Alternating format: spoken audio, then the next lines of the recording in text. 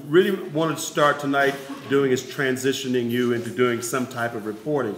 And then today is Wednesday, so at some point this week before I leave, we'll get you an actual mock writing assignment. Mock means fake. Fake. A fake writing. What we'll do is, and what I'll do is take an actual piece of journalism and break it up into a whole series of facts as though they were notes, and then hand that to you, because we'd really like to, we'll start with the writing part. So we're going to start a little bit with a little bit of dabbling in the first piece of reporting, which is interviewing, and then we'll sort of transition into that. So we're going to pick up where we left off last night. Because the interviewing techniques, and I've worked in television, radio, and print journalism, the interviewing techniques are not so different. It basically is a matter of presentation, and it certainly wasn't for me, if I was doing it right. We wanted at least 3 students who are willing to do a pitch, and I would really like to get someone who hasn't spoken up a lot in class. And as I said last night, I would like to get at least 2 women. So, so who wants to volunteer for us? Wow, look at the women volunteering. Good. Okay, that's our 3. 1, 2, 3. Okay, all right, good. So why don't we start with letting Robert interview somebody, then we can switch up. So let's talk about your story. What is it that you want to do? Okay, first of all, my name is Rubel from Blue Nile Film and Television Academy. My story is about a child who born with a mentality problem. Born with? Mentality problem. Okay.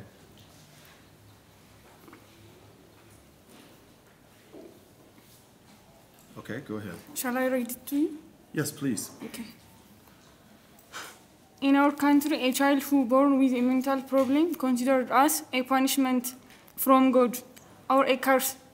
So because of this problem, they don't want him to go out until he dies. And they don't want to go to hospitals to get treatment. And because of this, many autistic child dies at home with a lack of treatment. That will be my story. That is quite a story. Before I get to the other parts of it, so this is cultural in your country, right? You live in Brunei? Yeah, I'm in Brunei. So it's cultural in your country. Who's your audience going to be for the story? That's the first thing I'd be curious about. Okay. My audience will be, I think, all Ethiopian peoples, because this problem is not only. It's not only 1% problem, it's our problem. Right. Yeah. Right. So I guess what I'm trying to figure out is that, let me back up a little bit. If you want Ethiopians to be the audience, so you're going to tell it to Ethiopians. But how are the people that you're telling the story about going to feel about this? I want them to feel, as I said before, they think that it's punishment from God. When these kinds of children are born, they don't want to tell for other people. They only kept them at home. So what is your goal for telling this story? What do you hope to achieve with it? Those children have to get treatment and to get well. Mm-hmm. Yeah. Mm-hmm. So the who in your story is the children and their families? No, the who in my story will be the children. The children? Yeah. Okay. And the what is the mental illness, them being kept at home, the lack of treatment? Yeah, the lack of treatment, and they have to be treated well. Mm-hmm. Yeah. So the where is obviously in your country, but let's broaden the where a little bit. To my question would be, obviously you want to influence other people with this story. So if you consider the audience, that's going to be part of your where. So where else do you want to tell this? Where else do you want to influence people and include people in terms of the where? So your country, obviously, right? Yeah, okay. It's my country, obviously, and religious leaders, because they are on the top of, everybody will listen to them. Mm-hmm. So if they teach that, it's not punishment of God and for their sins. So I think you've already explained why you want to tell the story, but how do you want to tell the story? How do I want to tell this story? Those children, if they got treatment, they will be healed, yeah, day by day. Okay. So where is there treatment available for them? In our country, it's not available because of many reasons. So if part of what you want to do is reach those families who are now feeling that they've been cursed in a way, yeah. then what do you tell them in terms of what the alternative is? Sorry, I didn't understand. Alternative. What do they do if there's no treatment? What do they do instead? Yeah, if there is no treatment, they can be outside. They can play with other children, and simply to let them play with other children and get out of the house? Yeah, day by day, and there will be a treatment available in our country from our Mengistu in English. So who would you talk to as resource people, experts that these people would believe? You know, who would you use as people who can say, here's what you can do for your children rather than keep them locked in the house? Are there experts you can talk to?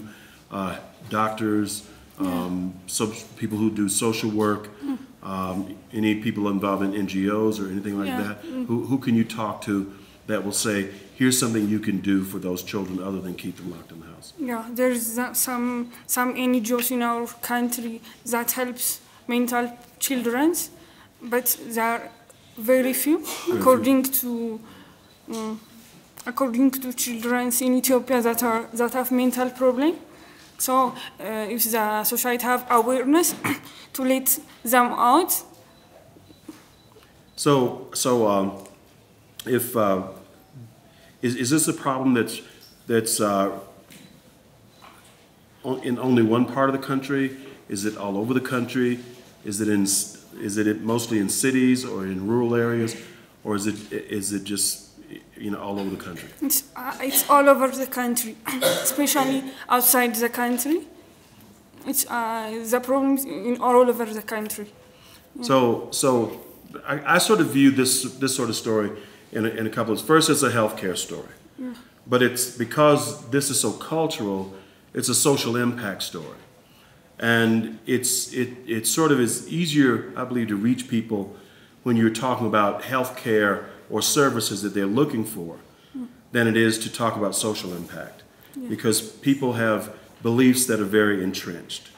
And so what you're trying to do, in a way, is challenge their beliefs. Yes, So how do you go about coming up with information that challenges their beliefs without offending their beliefs? Because I also believe if you offend people's beliefs, that they won't listen to you at all. So how do you do that? How do you challenge their beliefs so that they will begin to believe that there's some alternative for their children other than locking them up, but not offend them?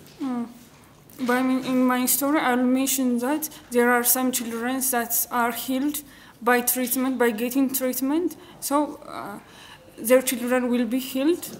If they are well treated. Mm-hmm.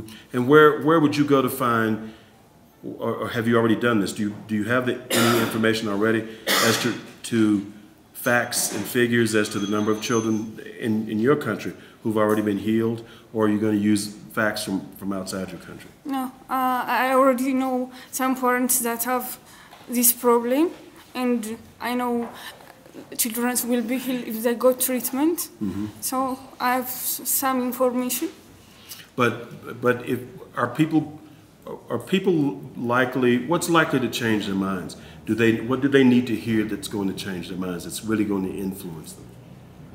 As I said before, they will listen their religious leaders if they teach them. And you believe religious leaders will will support your ideas, the whole idea of it? Of course, yeah. And why do you believe that? Because all people believe in them. I mean, as I said, they think that it's punishment from God. Okay. So if they teach them it's not true, they will listen. So how long? So let's talk about the process for gathering information, and then reporting your story. This is going to be a written story. Yeah. Okay. So how long do you believe it would take you to gather the information for this story, and then write it? To gather information from all over the country, I think it will take 1 year. A year. Yeah. Mm-hmm. Yeah. And how do you? Sorry. How do you? In the meantime, how do you come up with the resources to do the research that you need to do? Perhaps the travel that's involved, and support yourself in the meantime. How do you? Where do you get the resources to do this kind of a story? Because that's one of the things I think you have to think about. Yeah. I think hospitals will help me. How many children do they born in a year with this problem? No, and Is there anyone? Is there anyone in your country, particularly NGOs, that are likely to provide grants for you to do research and things like that? Yeah, there are a few, but not many. Yeah.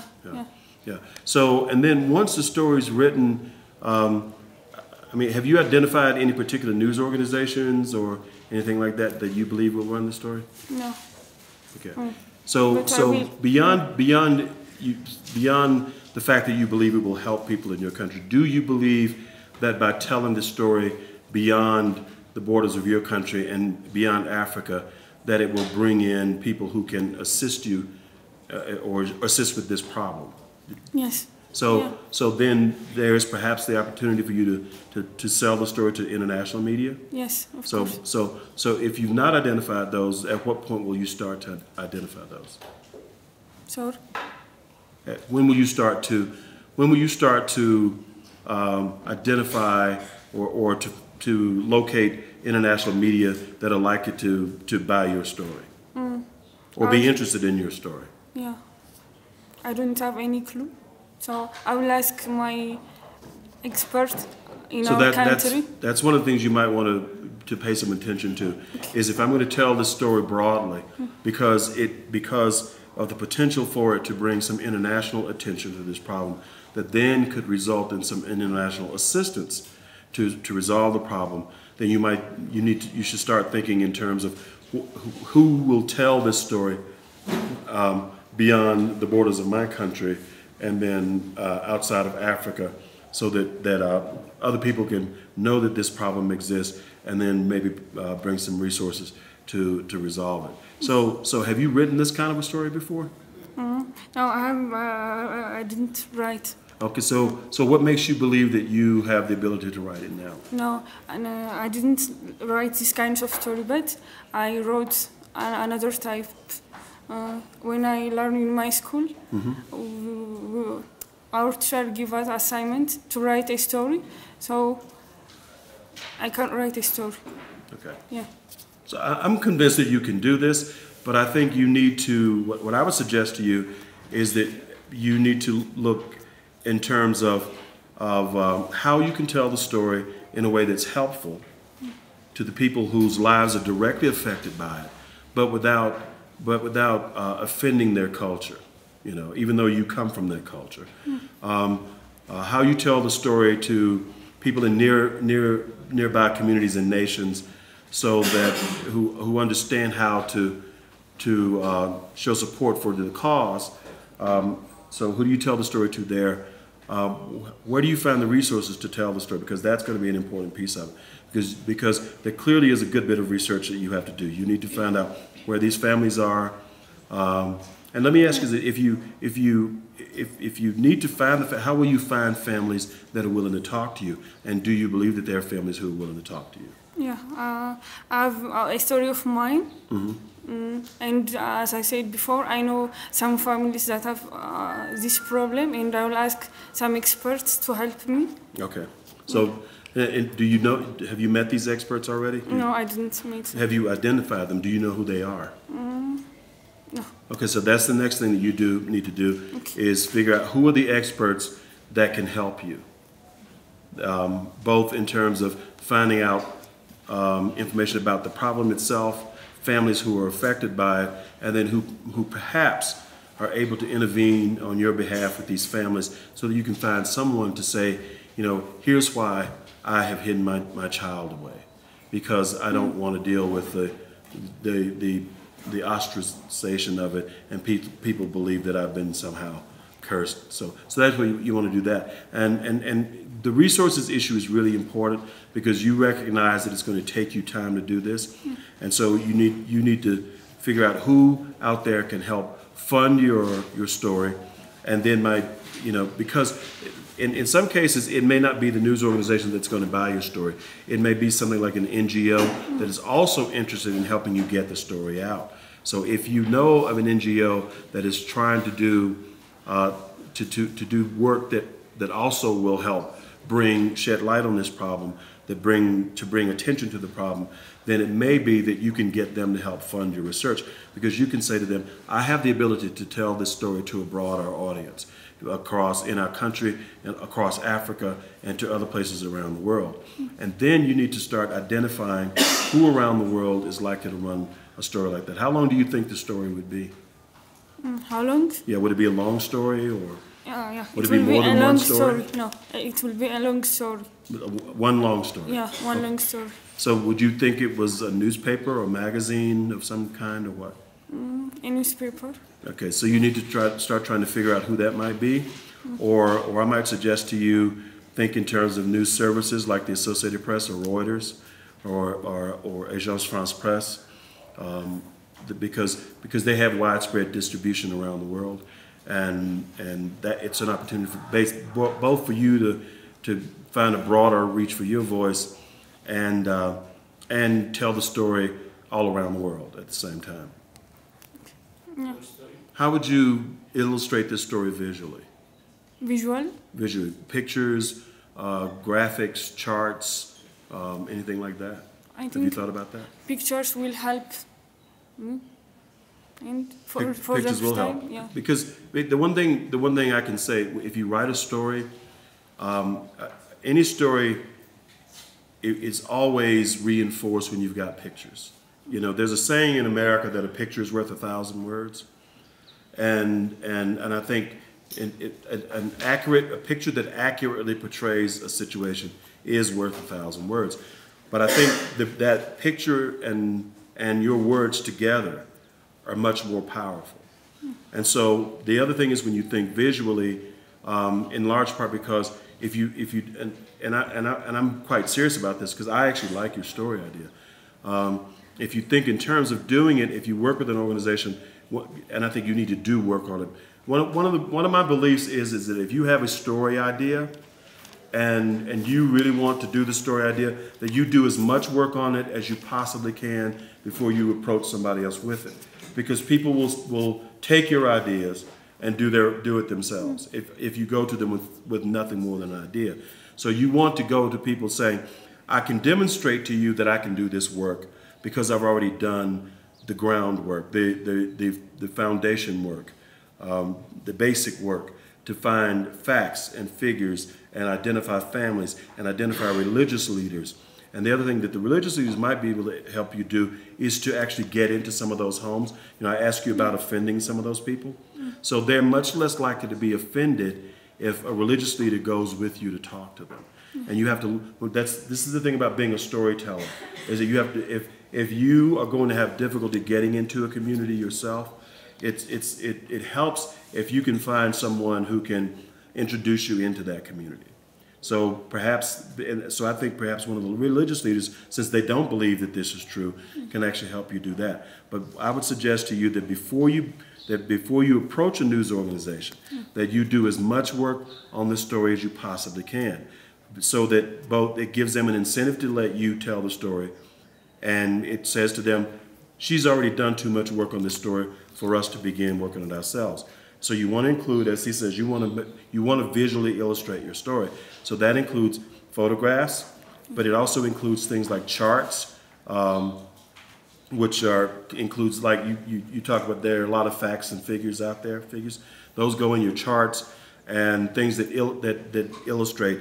And because news organizations like Reuters and AP do these multimedia packages, so you can write your story, but it can also include photographs, video, various charts and graphics of various kinds. So it becomes a whole package.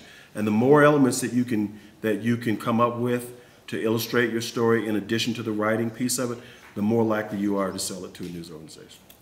Thank you. And one thing I would also like to commend you for, and I'd like to use this as an example for everyone here, because some of the pitches that I've heard from people are sort of really broad, but she has a very specific story that she wants to tell, and that she's narrowed it down.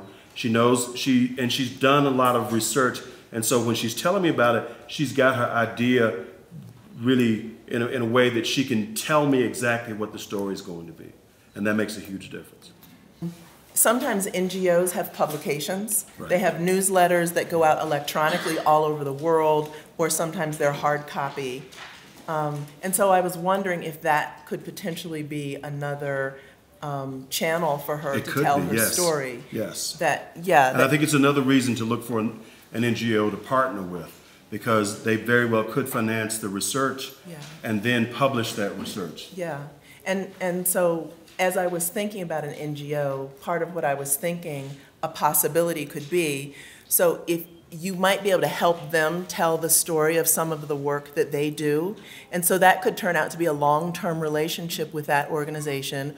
Or you could then, remember yesterday we were talking about who asked the question, if I'm a new writer, right? Was that you? Yeah. So you could then use that as a writing sample and then go to other NGOs and say, I work with this NGO, I could work for you. So I've proven that I can write an article that goes in an NGO's newspaper. And you could leverage that as well. Yeah, actually that's an excellent idea. Mm-hmm. It's nice to meet you. Nice to meet you. You are very professionally dressed. Thank I'm you. very impressed. Thank you. Okay, so tell me about the story that you're interested in writing.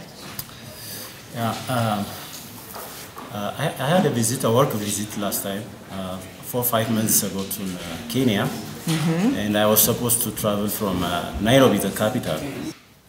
Okay, so you were traveling in Kenya? Yes, You started in Nairobi? And northwest, 130 kilometers from northwest of Nairobi. Okay. And when I was traveling, I came across to a very long fence, and then they told me it was a fence for a colonial master, and all that territory belongs to him. So can I make sure I understand? Okay. So in your travels, you came across a long fence. Kind of around a property? Yes. Is that right? Yes, a land. Around land? Yes. Yeah. And a very large territory. Yeah. And it belongs to a colonial master. Wow. Yeah, so I In took a picture. 2015, In it belongs to a 2015, colonial imagine. master. Yeah. Korean master? Colonial. Colonial master. Colonial That's master. kind of crazy, isn't it? That's Very interesting. crazy. That is why I'm interested. Yes. Really. Yeah. So when you Yeah. say a colonial master, does this mean somebody from colonial times who still owns this land? Yes. In 2015? Yes, indeed. Okay. Yeah. So Wow. I think you are already interested. Huh? Oh, yeah, I am interested. You've been very successful very quickly.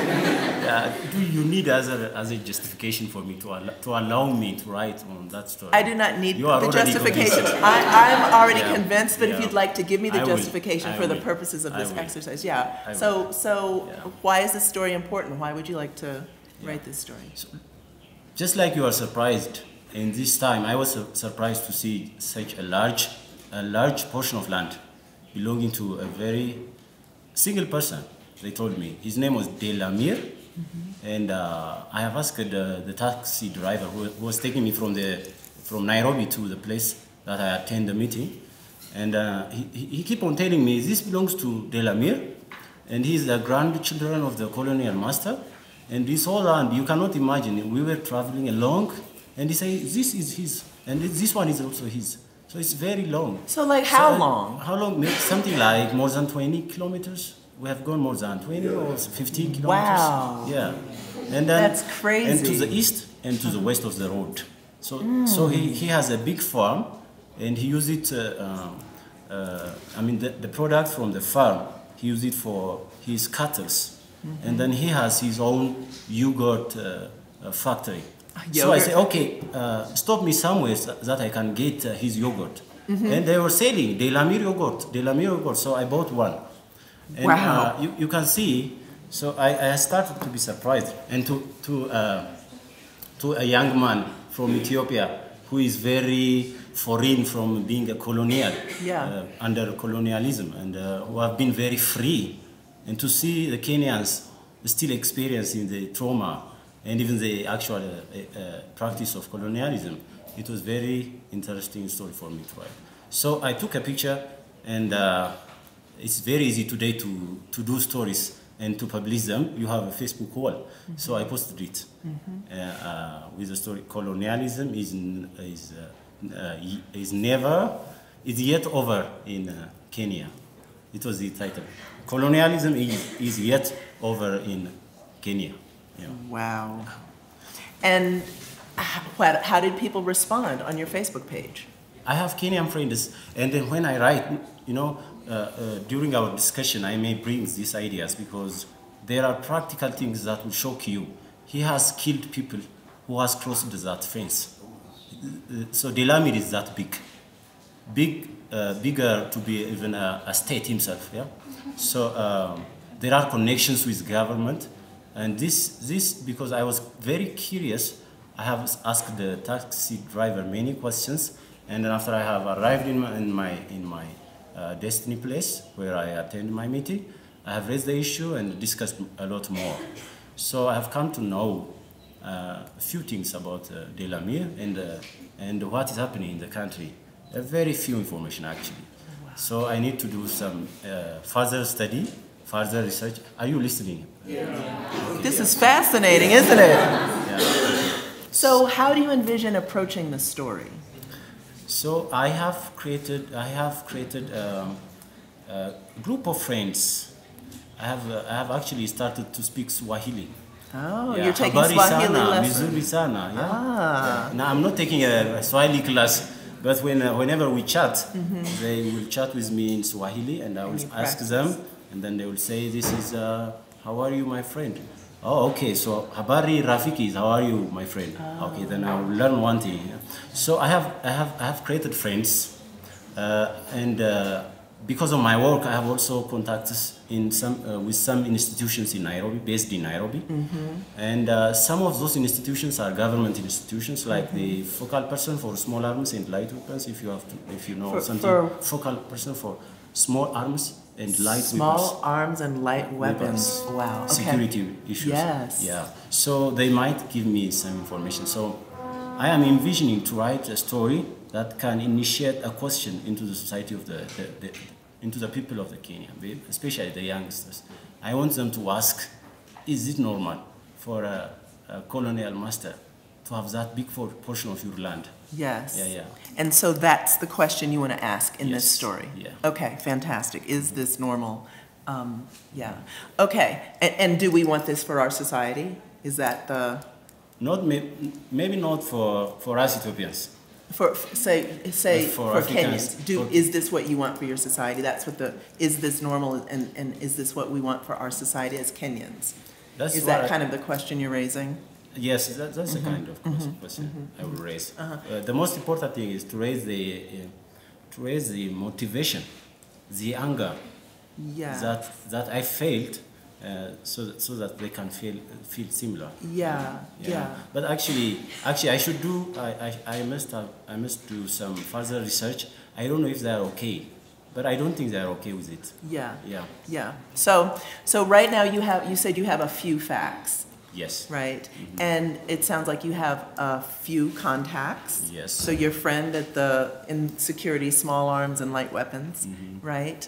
What other resources, since we're talking about that right now, do you have to help you do your research? Actually, there are a lot of writings, articles, and books talking about the post-colonial traumas, post-colonial effects in Africa, and I think I can use those resources.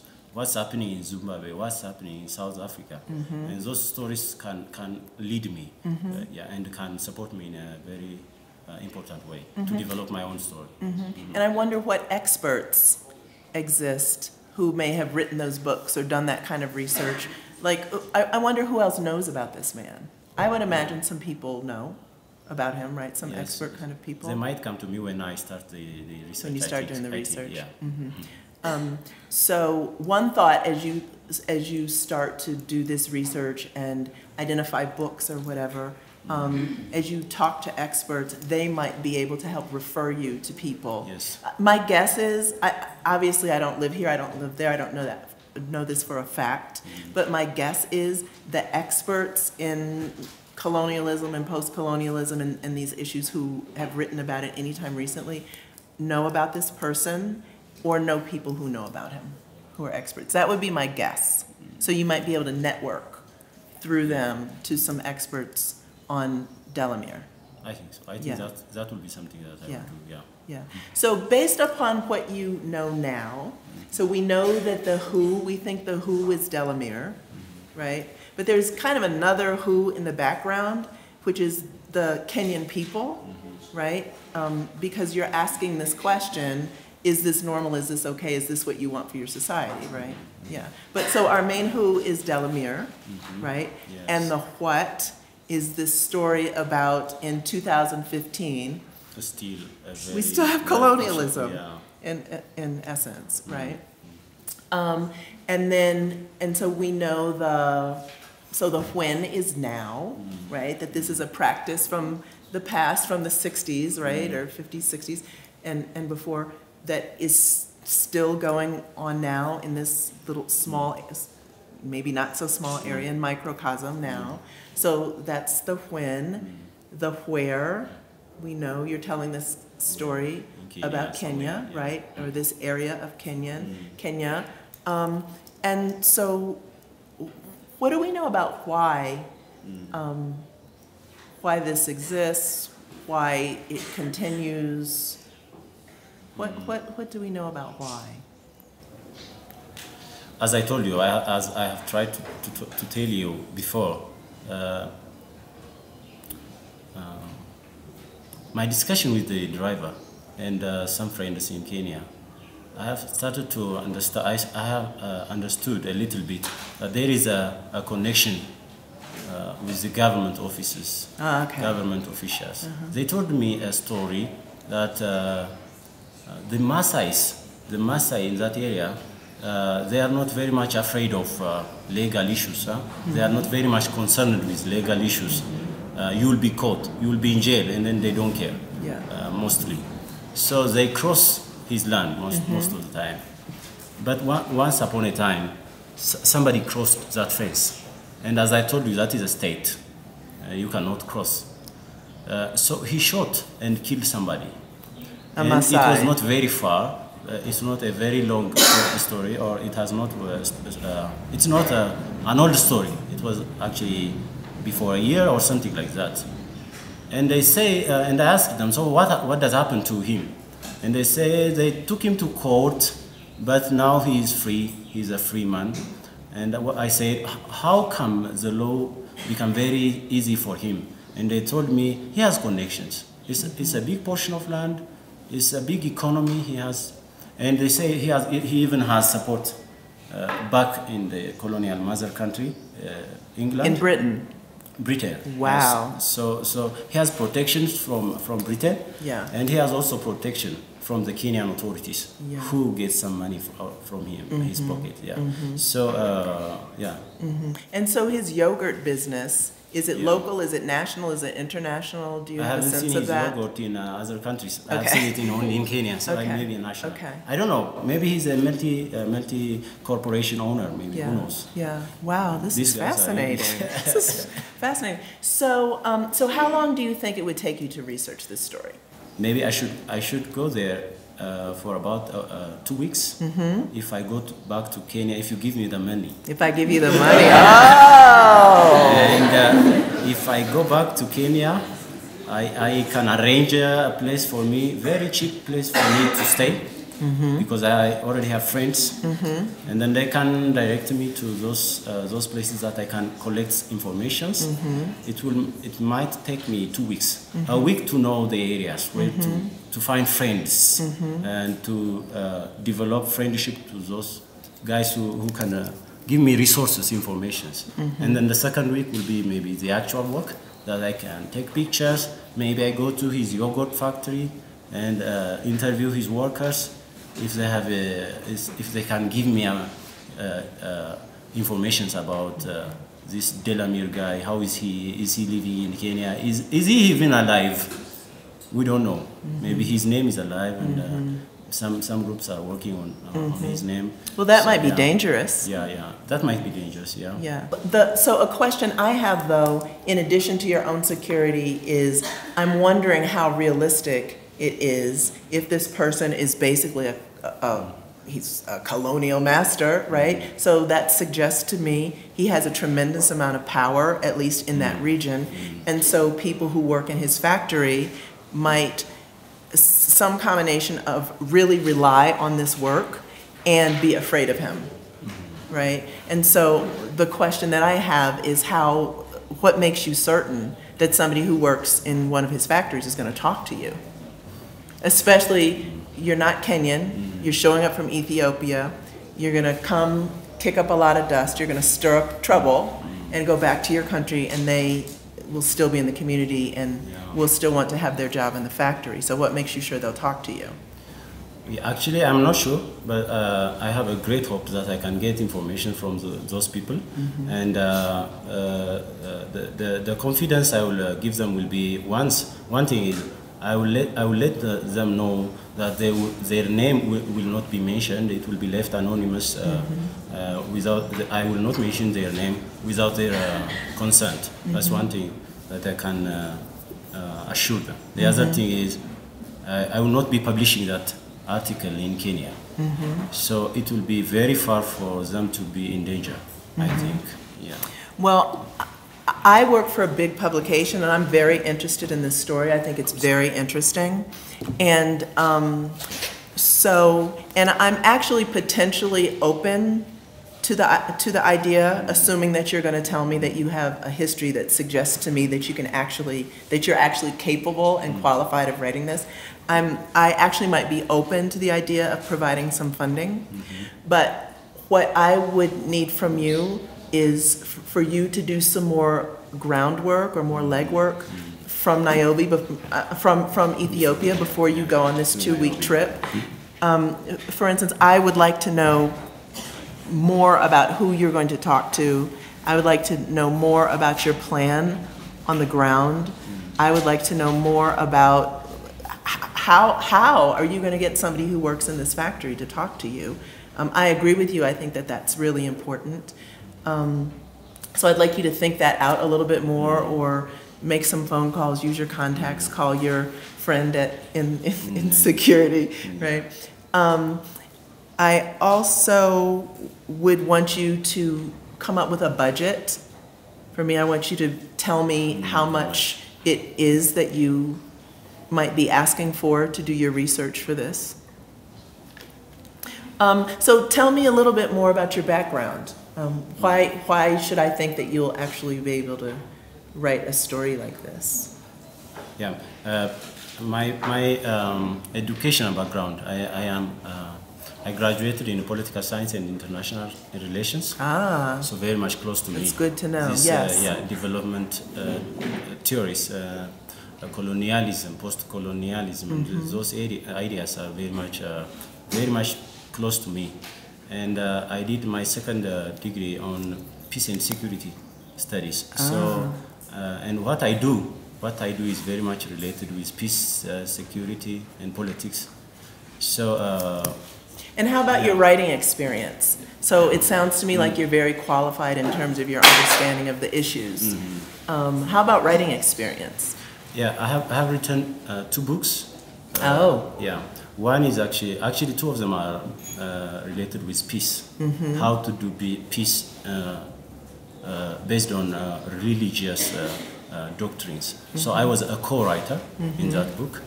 And the other book is actually a teaching module, a student's module on conflict management and peace building. Ah, Yeah, so, and I am also writing articles on a magazine, okay, a church organization magazine, okay, and I have the peace column. okay. Yeah. Okay, good. Yeah, so I have a little bit of experience. Yeah. Yeah. Yeah. And I write a lot on my Facebook. And you write a lot on your Facebook. Yeah.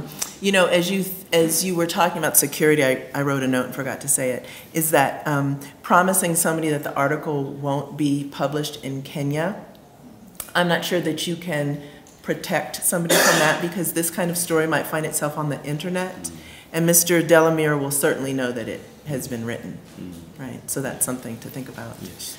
How long do you envision this piece being? Sorry. Your story, how long? How many words? Is it a short story? Is it a long Yeah. story? Is it? I don't know. It may depend on the information I get, but my plan is to have not a very long one, but Not a something very like, long one. Something like 4 or 5 A4 size pages story, something like that. 4 or 5 pages? Yeah. Uh-huh, okay. And Typed pages? A4 Yeah. size, yeah.